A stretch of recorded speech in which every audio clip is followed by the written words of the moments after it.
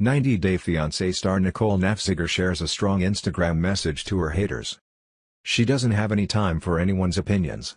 90-Day Fiancé, happily ever after star Nicole Nafziger definitely has a lot of critics who slam her on social media for all of the decisions she's made so far this season, like packing up her toddler daughter May and moving to Morocco so she can marry her fiancé Azan Tefu.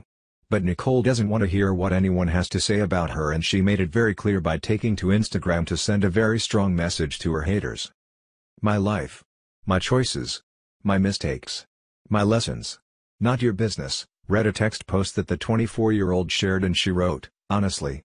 TV or not," in her caption.